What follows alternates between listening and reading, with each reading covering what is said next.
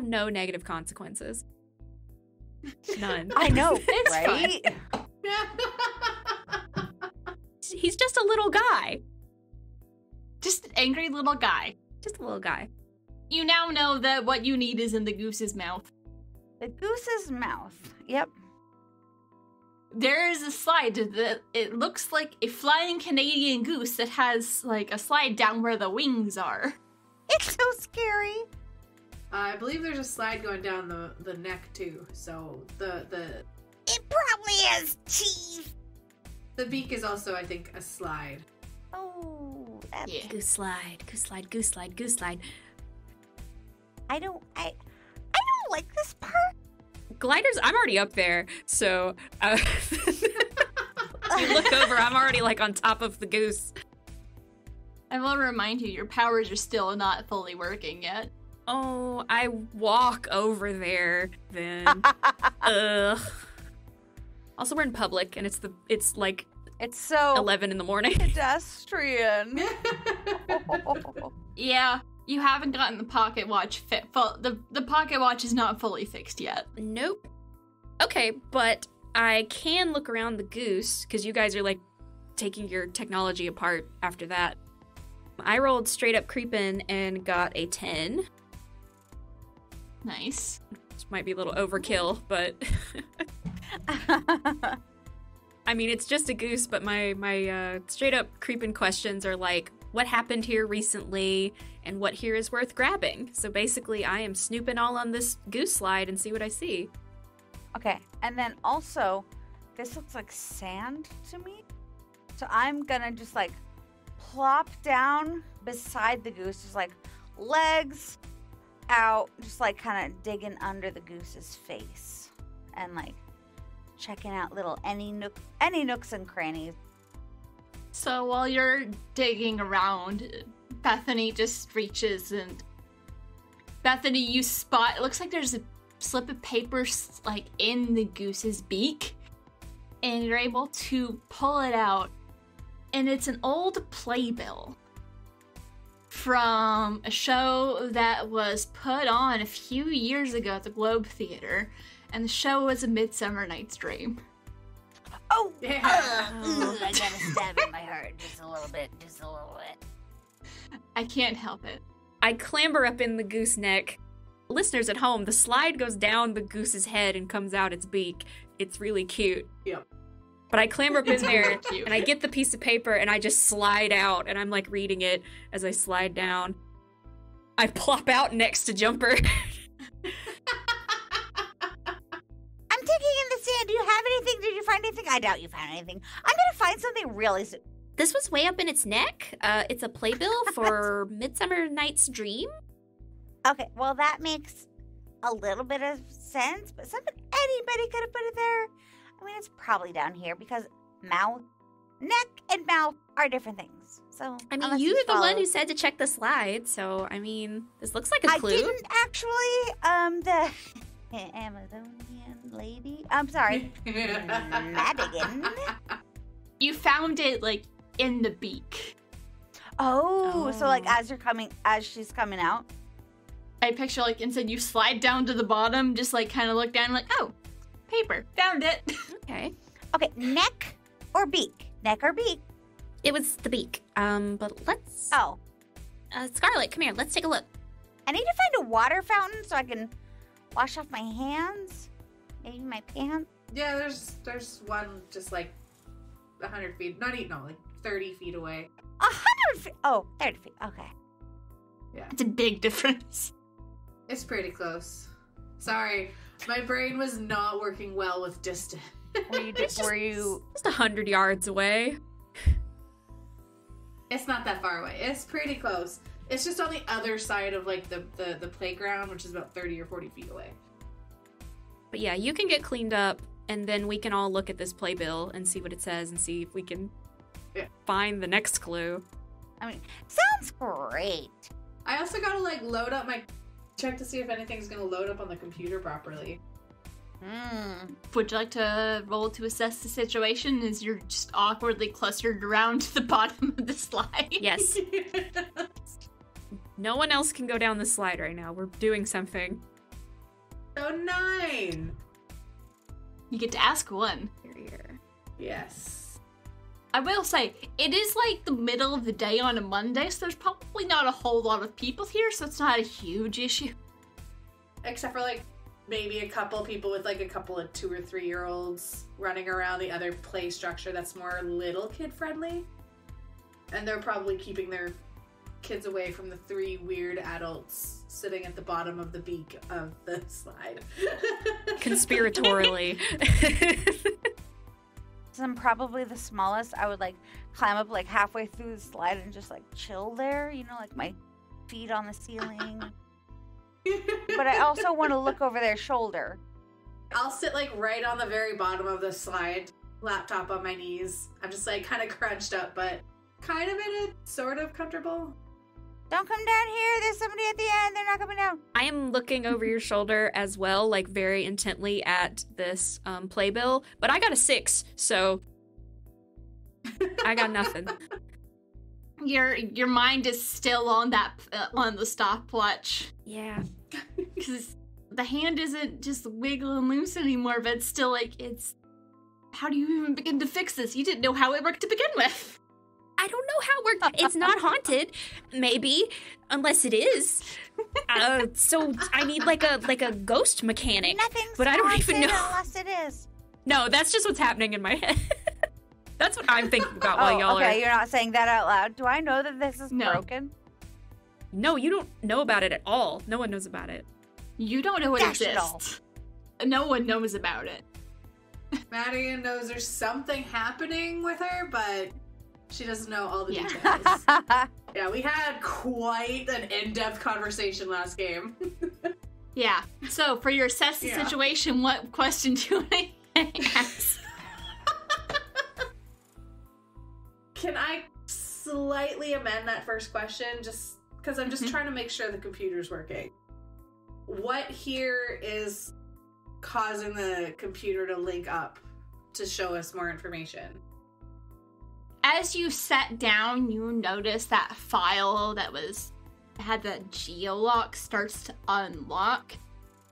And your tech whiz, you're able to like pull something up so you can see kind of what's going on in the background. It looks like it's set up to... It has like 3 locations that it's locked to. The first 2 will unlock another piece of information. And the third one will unlock something else. You can't tell what though. But this reads as a failsafe.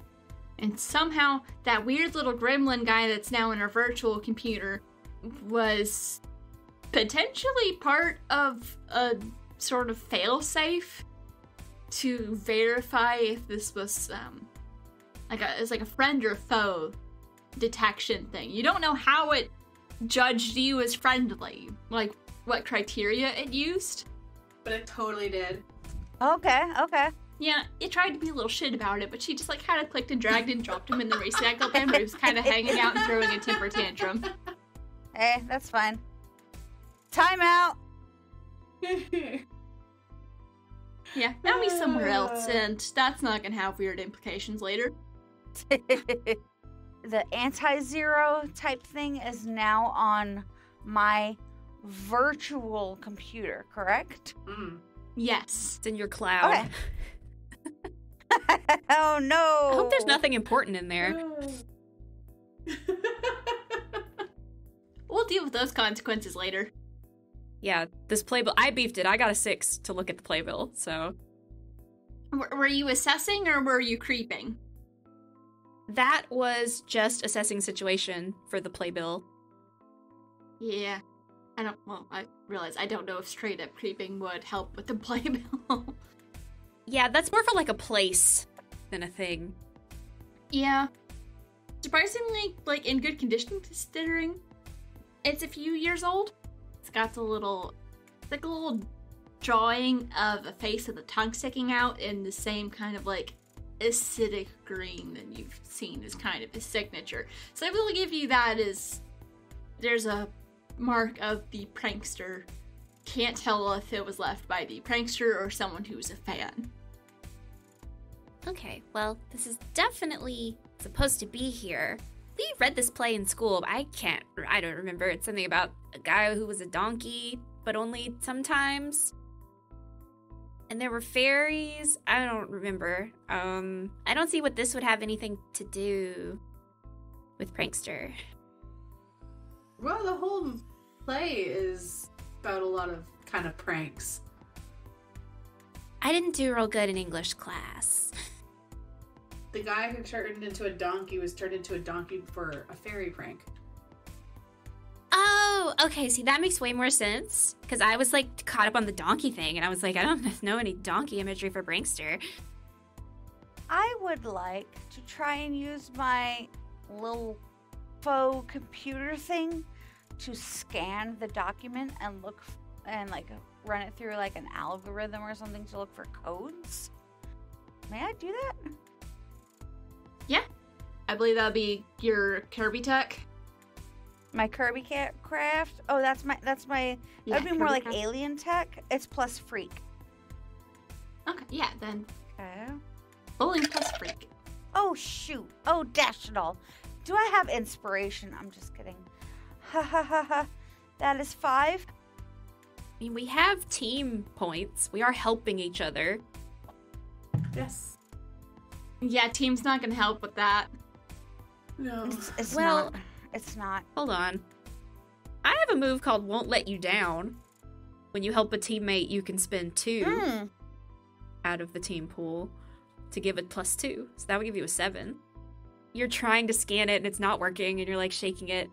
And I just like give you a pep talk and I'm like, come on, you're like real good at this. Your stuff's really cool. Like it's gonna work. It's gonna work. It's totally gonna work. Hold it flat. Just hold it flat. I'll just hold it really flat. Okay. Actually, Scarlet, you should do this. My hands are really shaky. Jumper's scanning the playbill. I'm hyping you both up. But you have to hold it because my hands are shaky. Okay, I hold it. I hold like this, like the hand scanner, right? That you go like slowly, but I'm trying to hold the playbill at the same. So yes, Miss Sentinel, you could hold this still in your sturdy hands. I would really appreciate it. Dirty hands? Sturdy. How uncomfortable is Bethany feeling right now? Bethany's so confused No, by this. you heard what I said, right? Sturdy hands. Yeah. With an S. We heard you. I heard dirty. Okay. I originally heard dirty.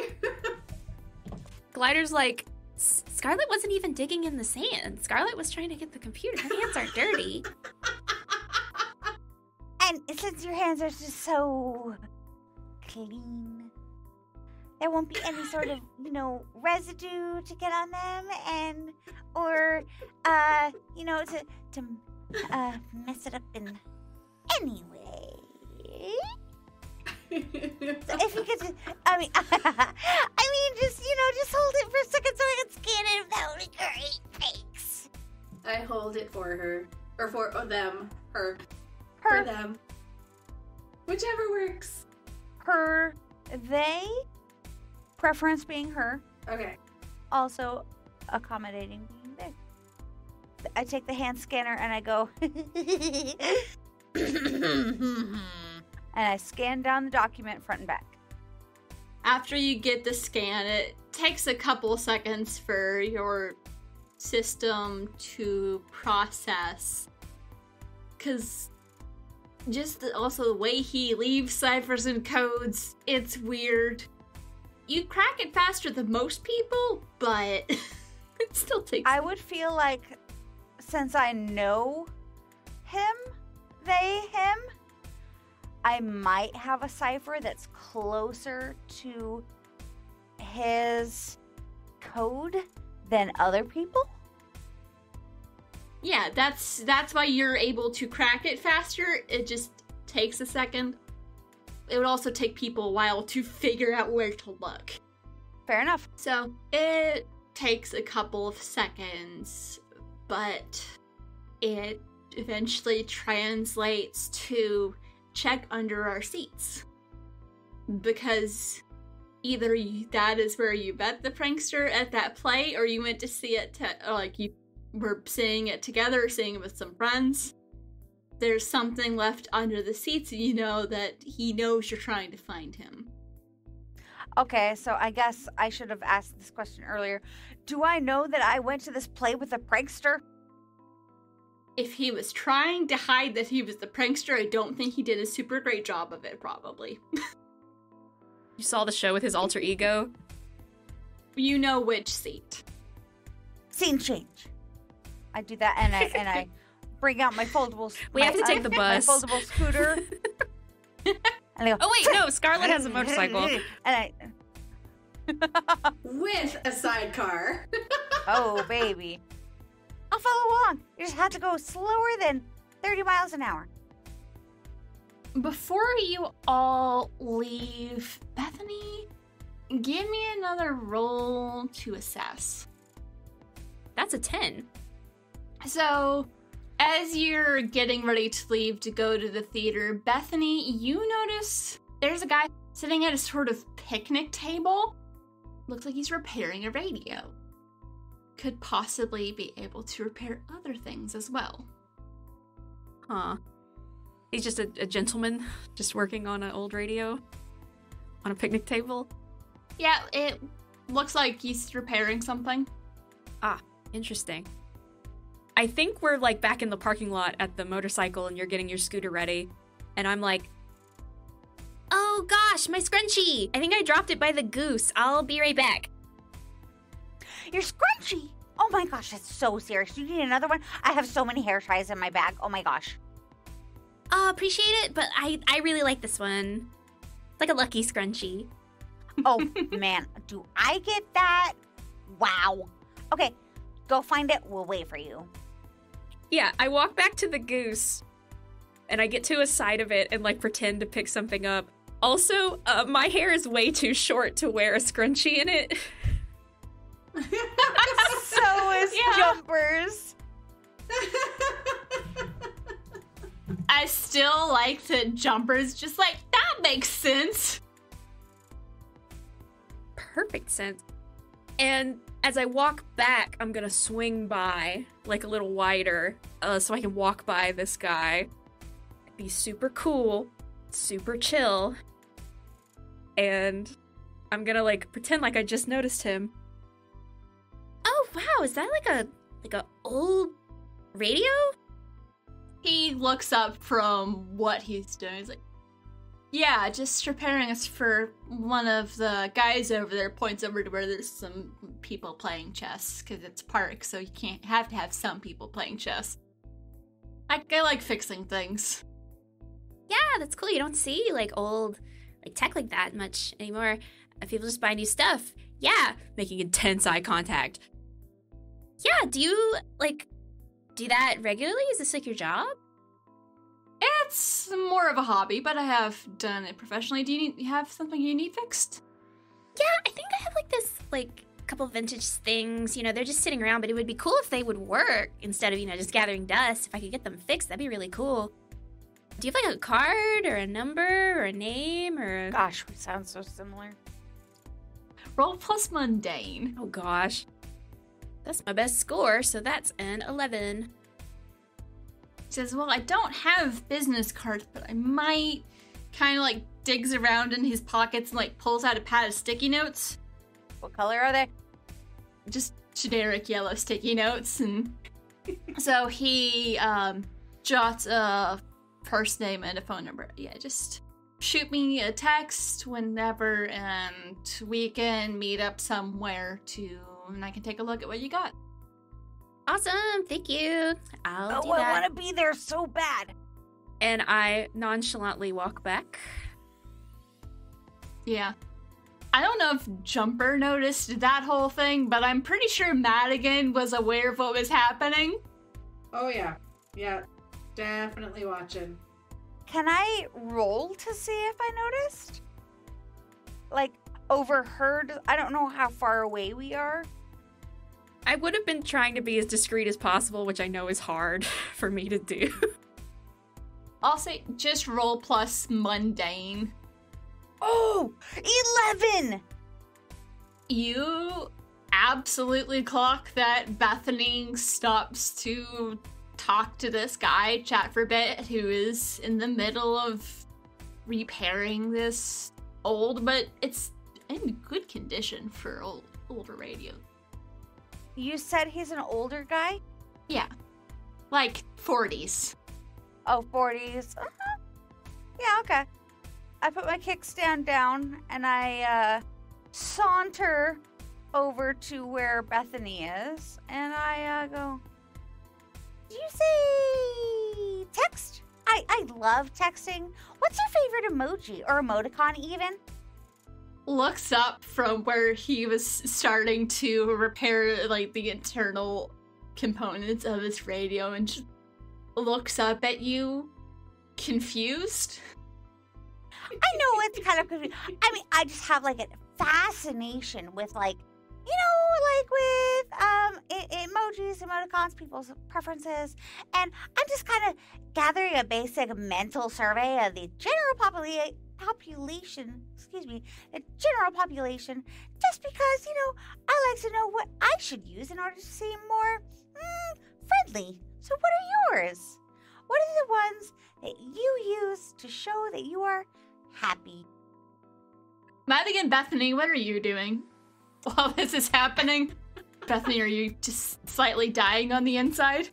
I'm dying on the inside and ignoring what Jumper's doing and getting into the, because I thought I was being super smooth and chill and was just gonna jump in the sidecar and we were gonna leave. And I think I am, like, getting in the sidecar and I'm like, Jay! Jumps! We gotta go! We're on a time crunch!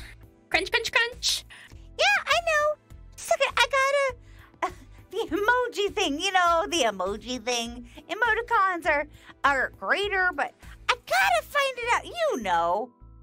I give her, like, the death glare, because this guy in his mid-40s said, text me, and I'm, like, freaking out, because, dude, he'd say, call me. Not everybody's up on that same technology, so... I have a feeling this guy may be similar or is working for or is the doppelganger. Repairing old tech. Okay. You give me a bad look, I give you a bad look back. Like, come over here. Be right there. I give you a very genial look and like a I like tap an invisible watch and I'm like, you're so tired of all of this. I get it. But this is important for my mental survey. it's :D. Everyone uses :D. That's the answer. Prompt him. No prompts from the studio audience. So, as this is going on, Jumper, you look back and see he's pulled out the latest gen phone. I actually used some custom ones a friend of mine created, and just like pulls up and like shows you where to get these. Like you can design little custom emojis. Sorry, I have an orange phone, so they don't really work with the robot ones. This app is actually available on most platforms, and the designs adjust based on what kind of phone you have and what kind of phone you're sending to. This guy's gonna tell us about his startup, his app that he made. Oh no. Where did you... It's why he only does this part-time. He made his millions. My friend. I mean, like, I gotta go in just a second, but, like, I really want to know, like, who started this? Where did you get this? Whose information is this? I like to know everything I can about an app before I get it. I look to Madigan, and I'm like, I think she got distracted. We gotta go. Madigan is, like, leaning forward with her elbow on the front of her bike, just fingers clutching, like, the center part of her nose between her eyes, like, oh my god. I see that, like, sort of out of the corner of my eyes, and I just kind of do, like, a finger up and just, like, a whoop, and, like, extend my arm and just a second. Jumps, we gotta go. We can get boba tea on the way. Oh, boba tea is great, but finding out where apps came from is better.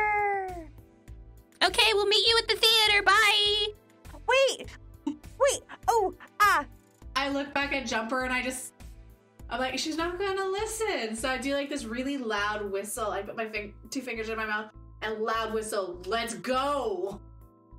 He smiles apologetically. That whistle totally like gets me like Pavlov, right? Pavlovian. There we go.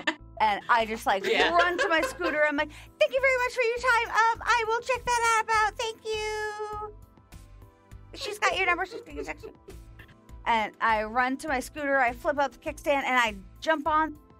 I rev my engine and we just go. Yeah, so Jumper's got a new app that she's gonna be mildly obsessed with for a while. And Bethany has a potential lead on who might be able to fix the inverter stopwatch. You just got a phone number and the first name is Jason. Jason, okay. And as you're peeling away, you hear him call out, "Hey Ernest, got your radio working?" To the person whose radio he was repairing. So you're heading to the theater.